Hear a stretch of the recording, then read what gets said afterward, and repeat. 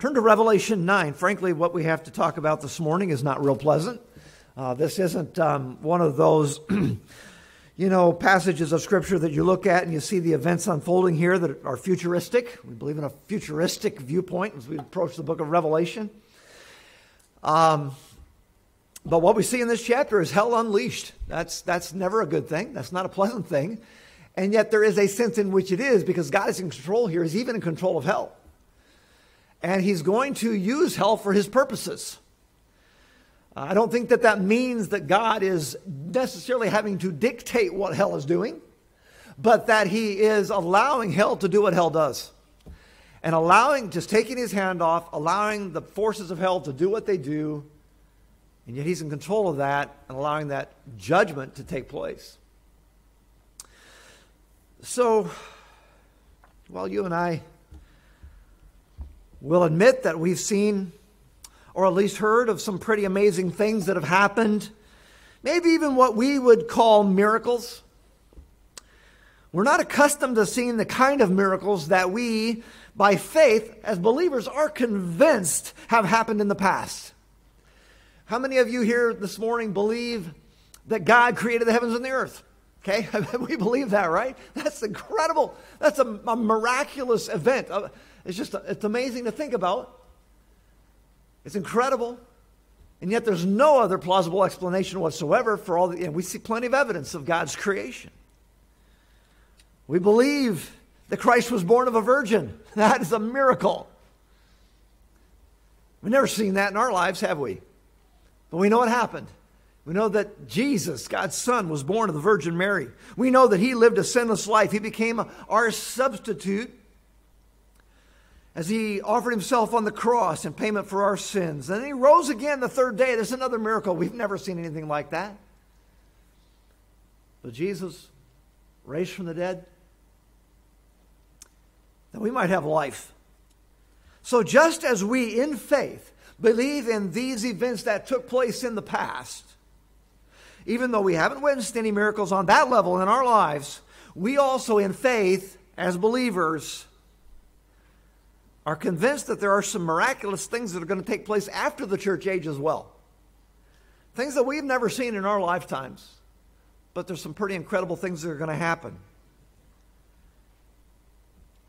We've already seen some pretty unbelievable things in our study of Revelation, but it's going to rise to another level here this morning as we approach chapter 9. The fact of the matter is, though, God wants you to escape the wrath to come. His mercy and his grace are always extended, even in the face of judgment. We've seen that over and over again. We'll see that again today.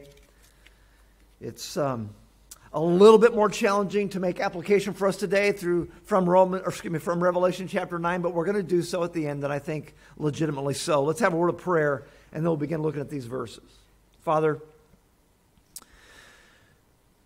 again, we want to thank you for who you are, that you're always good. When you pour out your judgment, you're good. It's because you're good that you have to pour out your judgment. You are righteous and holy. But Lord, you, because of Jesus, offer mankind redemption. We don't have to experience the wrath of God, because Jesus, if we'll accept him by faith, has taken our wrath for us. What an incredible thought. What a blessing that is. Pray if there are any here this morning who have never put their faith alone in the Lord Jesus Christ alone for salvation, this will be the day. But Lord, as believers, which I am convinced that the vast majority of us here are, we also want to respond to these realities in a way that you would have us to. We want to be joyful Christians, enthusiastic Christians, always celebrating the goodness of God and the blessings we have in him. But we also want to be sober-minded Christians that recognize the holy hand of God and that there is coming a day where you will have to judge the earth. You are long-suffering. You are patient. You are extending your mercy and grace even this very day. You are long-suffering to us, not willing that any should perish, but that all should come to repentance. But the day is still coming there comes a day when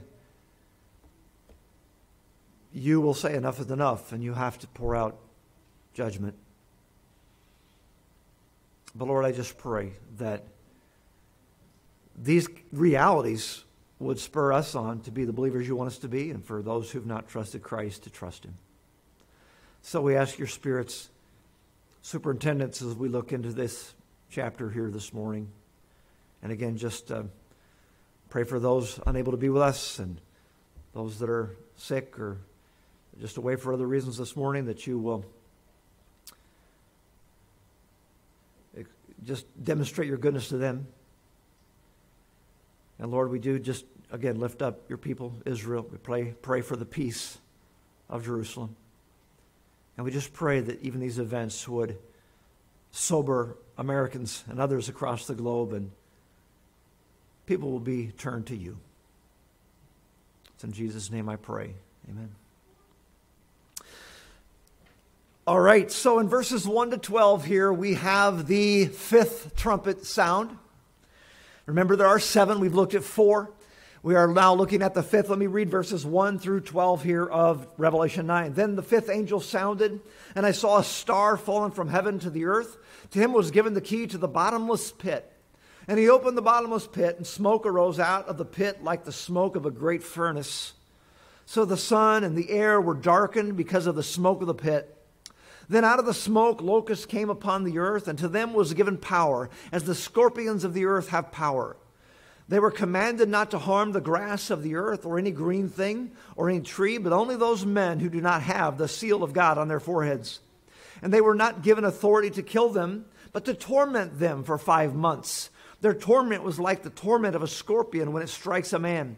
In those days, men will seek death and will not find it. They will desire to die, and death will flee from them. The shape of the locust was like horses prepared for battle. On their heads were crowns of something like gold, and their faces were like the faces of men. They had hair like women's hair, and their teeth were like lions' teeth. And they had breastplates like breastplates of iron. And the sound of their wings was like the sound of chariots with many horses running in battle. They had tails like scorpions, and there were stings in their tails. Their power was to hurt men 5 months. And they had as king over them the angel of the bottomless pit, whose name in Hebrew is Abaddon, but in Greek he has the name Apollyon. One woe is past. Behold, still 2 more woes are coming after these things. So the 5th angel sounds the 5th trumpet. And it all unfolds for us here in these 12 verses. First of all, we see a star again. We've seen a star before in our study.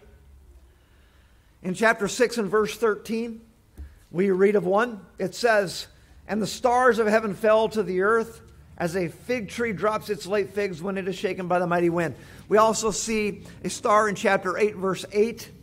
There it says, "Then the second angel sounded, and something like a great mountain burning with fire was thrown into the sea, and a third of the sea became blood." So meteors, things of that nature, have fallen. This is a little different. Here we have what is not an actual star, but an angelic being. You'll notice the masculine pronouns attached to this star. In verse 1, it says that the star had fallen from heaven to the earth, and it says, "To him was given."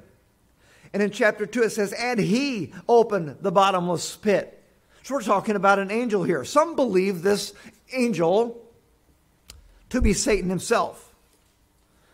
Others say that this is a very powerful underling of Satan's. I'm not going to be dogmatic about that. Whoever he is given the key to the bottomless pit. Literally the pit of the abyss.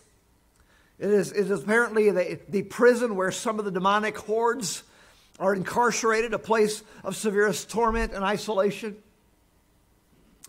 So we have this star that is personified here in verse 1. In verse 2, we have smoke from the pit. So this angel, this fallen angel, perhaps Satan himself, opened the bottomless pit, and smoke like that of a great furnace rose out of the pit.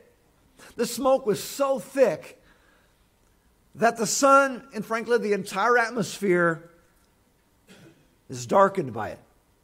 We've seen similar things like that as well in our study of Revelation. This time it's smoke. Then in verses 3 through 10, we find scorpion-like power. Out of the smoke came locusts upon the earth. Now these are not normal locusts.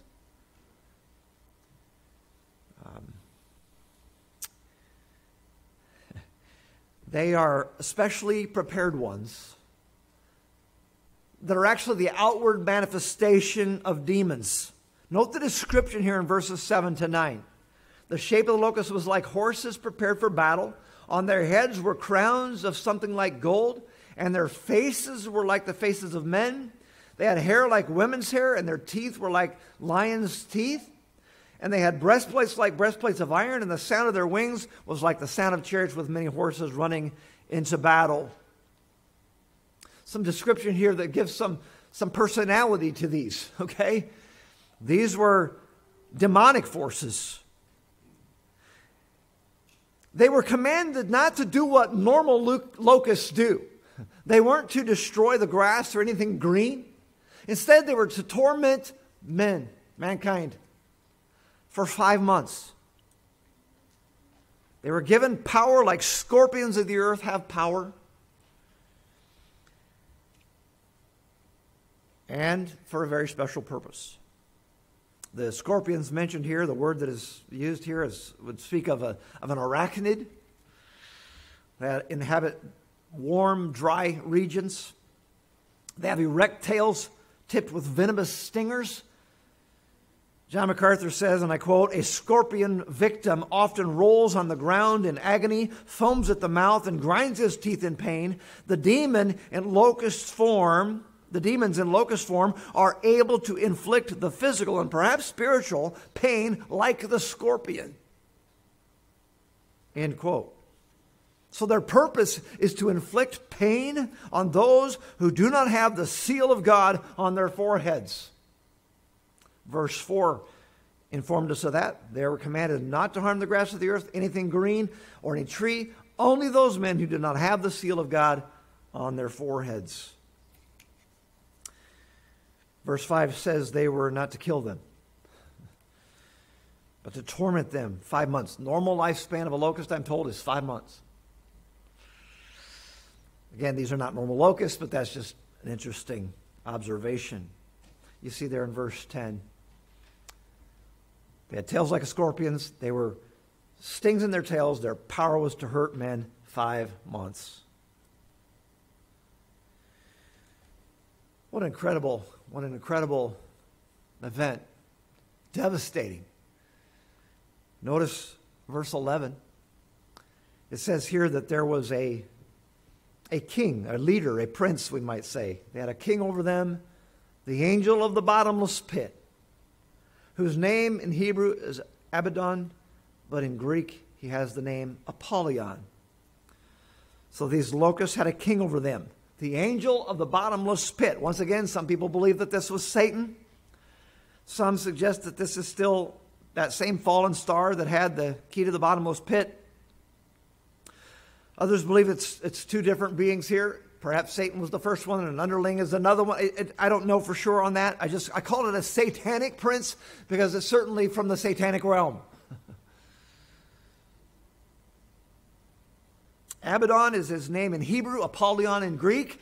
Both words, of course, mean the same thing. They mean destroyer. Destroyer. So that's the fifth trumpet. Not a pleasant event. Obviously something of a supernatural nature here. This is like the paranormal, okay? This is not what we would call normal. And again, we're going to just go ahead and move on to the sixth trumpet now, and then we'll pull in some application after that. But let's look at the remainder of the chapter, then verses 13 to 21. Then the sixth angel sounded, and I heard a voice from the four horns of the golden altar, which is before God, saying to the sixth angel who had the trumpet, "Release the four angels who are bound at the great river Euphrates." So the four angels who had been prepared for the hour and day and month and year were released to kill a third of mankind. Now the number of the army of the horsemen was 200 million. I heard the number of them. And thus I saw the horses in the vision. Those who sat on them had breastplates of fiery red, hyacinth blue, and sulfur yellow. And the heads of the horses were like the heads of lions. And out of their mouths came fire, smoke, and brimstone. By these three plagues, a third of mankind was killed, by the fire and the smoke and the brimstone which came out of their mouths. For their power is in their mouth and in their tails. For their tails are like serpents, having heads, and with them they do harm. But the rest of mankind who were not killed by these plagues did not repent of the works of their hands, that they should not worship demons and idols of gold, silver, brass, stone, and wood, which can neither see nor hear nor walk. And they did not repent of their murders, of their sorceries, of their sexual immorality, or their thefts.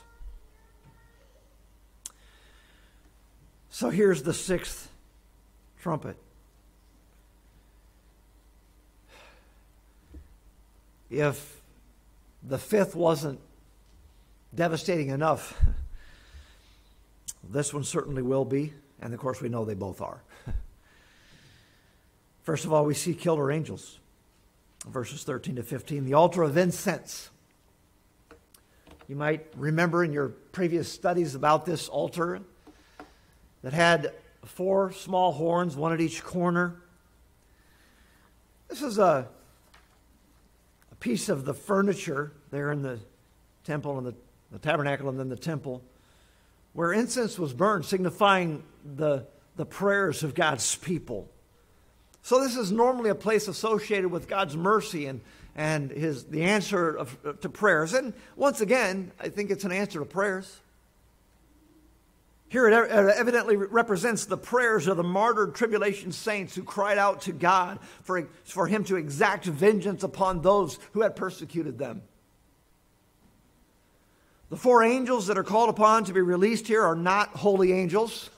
Make no mistake about that. Never in Scripture are holy angels described as being bound. These again are fallen angels. We're not told the significance of the Euphrates River in this passage, but I find it interesting. The Euphrates is one of 4 tributaries that flow from Eden. And we know that Eden is the place where Satan first accomplished his dirty work on mankind, tempting Adam and Eve, resulted in the fall and a curse on the entire universe.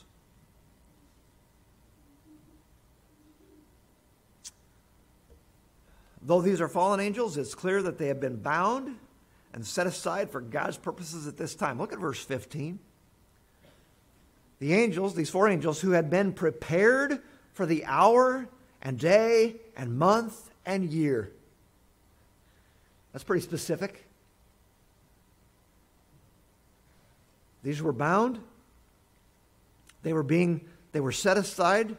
There was a time in God's framework in which they were to be released. And then look at the colossal, there's a killer angel. Sorry, I'm not using my clicker very well here. There's a colossal army here introduced to us in verse 16. All of a sudden, it's kind of out of the blue. All of a sudden, I think it's just implied that these 4 angels were released, and they are apparently leading this 200 million man army. I say man army. We're going to talk about that a little bit. But it's a colossal army. This is a lot of people, a lot of soldiers, a lot of beings, okay?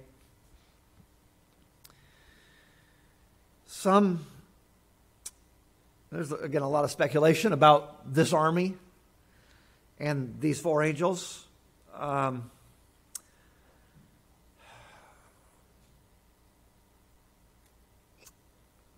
Some speculate that this is the same army that we'll see in chapter 16 of Revelation.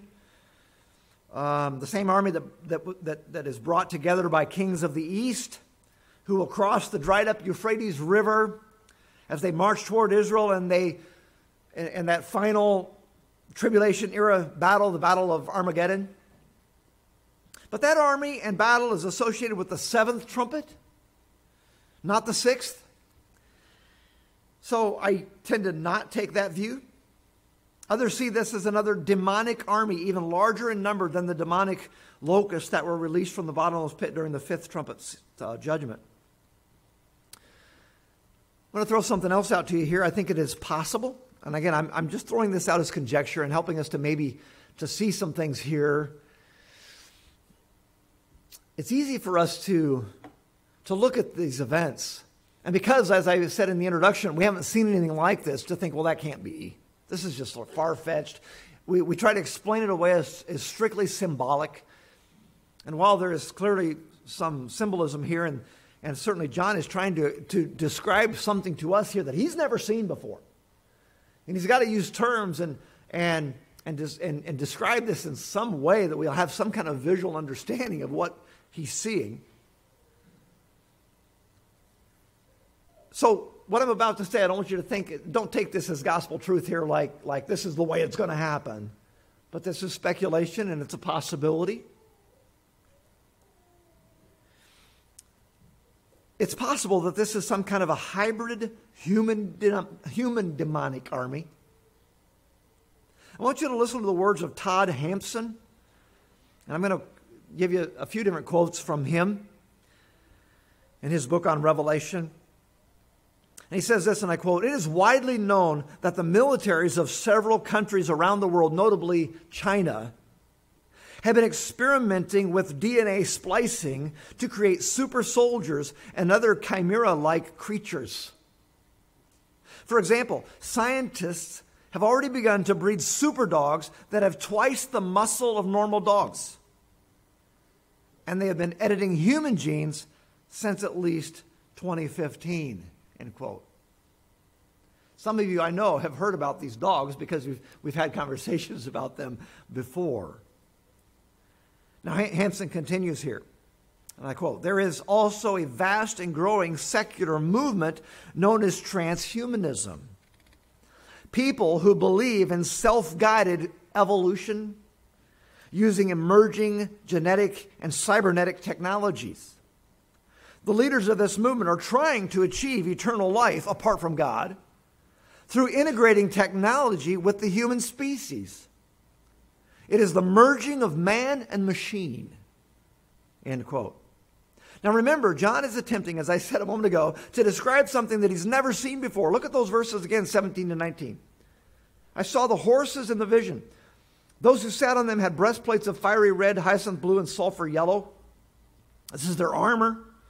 And the heads of the horses were like the heads of a lion, and out of their mouths came fire, smoke, and brimstone.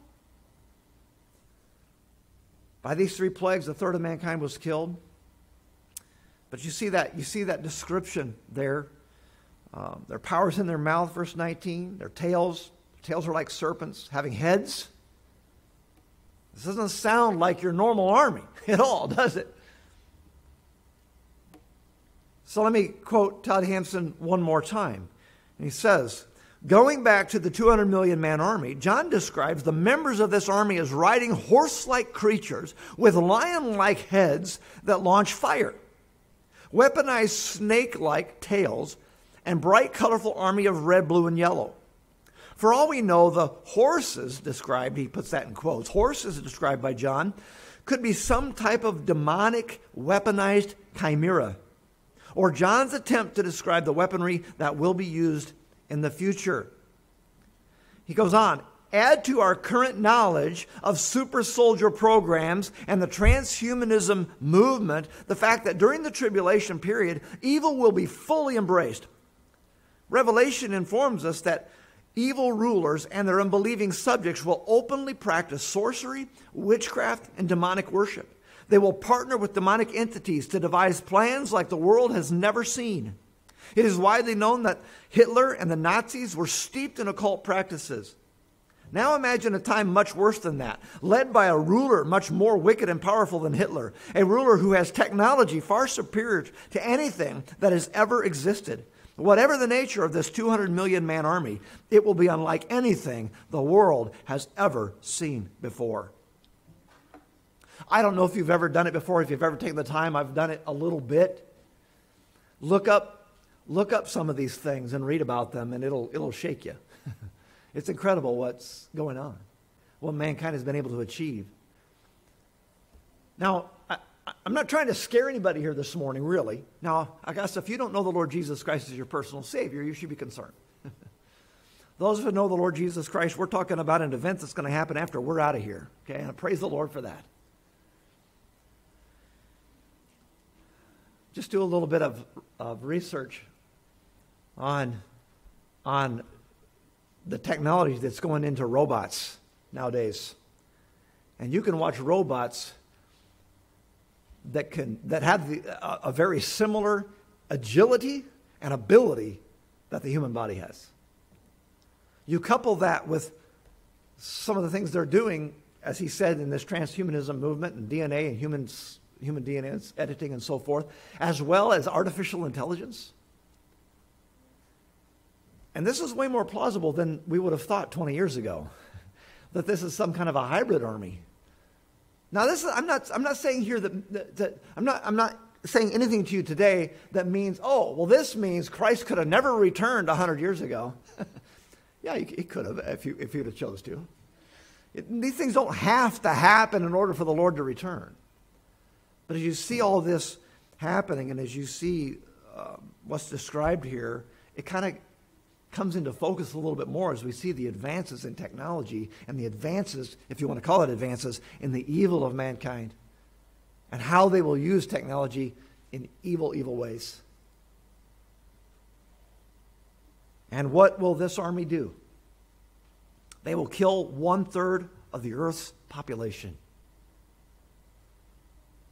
Now, many people will have already died during the tribulation, particularly at the fourth seal judgment, when war, famine, and disease will have killed 1/4 of the world's population. If we just use today's numbers, and the numbers may be vastly different when the time comes for this to actually happen. It could happen anytime, but let's just use today's numbers. There's approximately 8 billion people living on the earth. If the tribulation were to start now, 2 billion would die during the fourth seal judgment, leaving 6 billion people left on the earth. The sixth trumpet judgment will result in the death of 1/3 of the 6 billion, leaving 4 billion. That means that over half of the world's population under that scenario will have died at the conclusion of the sixth trumpet judgment. The world will have never seen anything like this before. There's been some devastating things happen in the world, and they continue to. And it troubles our hearts when we see what goes on even currently with the attack on Israel. And we see earthquakes that are just taking lives, all kinds of devastating things. And yet none of that will compare to what is going to be unleashed when hell is unleashed in this fifth and sixth trumpet judgments during the tribulation. But you know what is absolutely remarkable? A couple of things that are really, really remarkable here as we look at verses 20 and 21. So you have half the world's population dead. Now there were those that were protected by God. They were sealed, his servants. But verse 20 says, but the rest of mankind who were not killed by these plagues, think about this. They did not repent of the works of their hands. Talk about hard hearts. It just demonstrates the depravity of man and how hard a human heart can be. And even after all of this, they will not repent of their works. They will not repent of their worship of demons and idols of gold, silver, brass, stone, and wood. They won't repent of their murders, their sorceries, their sexual immorality, their thefts. There's a couple things here. One thing that we see is that apparently, not just apparently, I mean it's evident here that repentance is still available. Would he be bringing this up if repentance weren't possible? No, he's bringing it up to demonstrate how hard-hearted people will grow here. But repentance is possible. The reason they won't repent isn't because they cannot repent, it's because they will not repent. These are calloused souls. I'm sorry, it already got changed for me there. Calloused souls in verses 20 to 21. Hardened. So how should we respond to these future realities? Well, certainly, if you have never trusted Jesus Christ as your personal Savior, you need to trust Him. There is such danger in putting that off. Because throughout Scripture, we find it demonstrated that the more you reject Jesus, the more you refuse to repent, to turn from your sin and to turn to Jesus for salvation, not just from the consequences of sin, but from sin itself, the harder your heart can grow.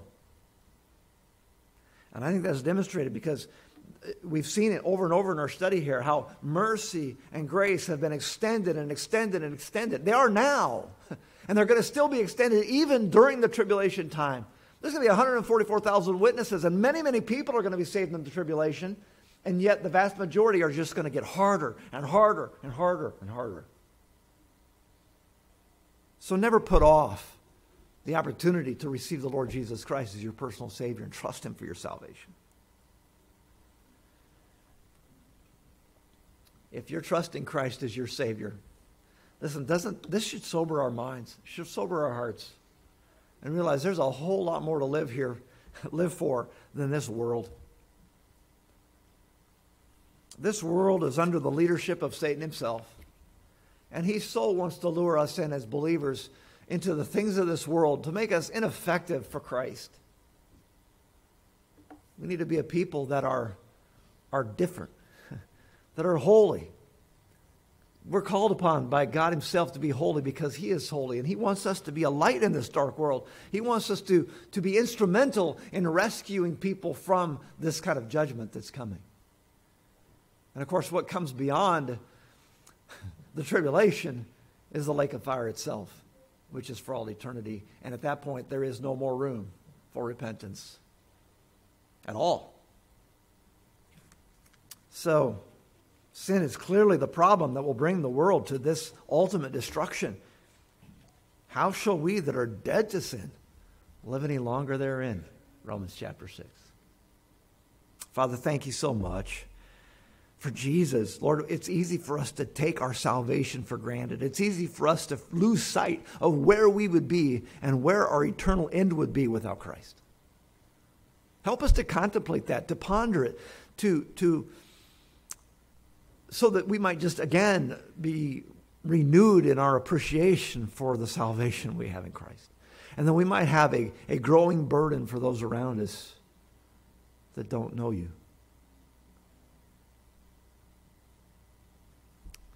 Lord, right now, mercy and grace are extended. You are patient. You're long-suffering. You are waiting. Your desire is that people come to repentance. Lord, just use us how You can and how You'd like to. Help us to be the yielded, Christ-like servants You want us to be, to make disciples and to make disciplers, that we might see the multiplication of Your people, Your kingdom. It's in Jesus' name I pray. Amen.